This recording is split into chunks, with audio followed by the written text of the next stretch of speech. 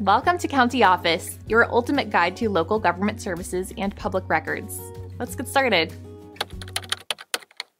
When is seller disclosure not required? Seller disclosure laws vary by state, but there are specific situations where disclosure is not mandated. Understanding these exceptions is crucial for both buyers and sellers. One common scenario is the sale of a newly constructed home.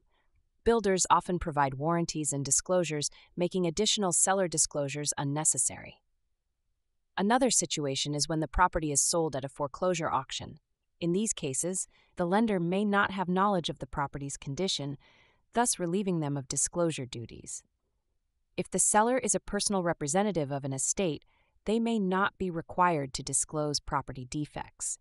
This applies when they have no personal knowledge of the property. Additionally, transactions between family members may not require disclosures. These sales often involve trust and familiarity, reducing the need for formal disclosures. Properties sold as is may also have limited disclosure requirements. Buyers are expected to conduct their inspections and due diligence.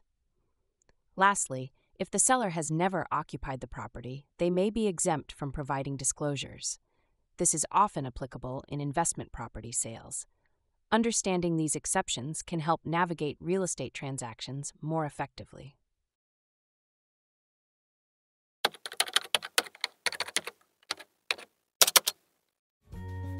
To learn more, check out these links, which you can click in the description below.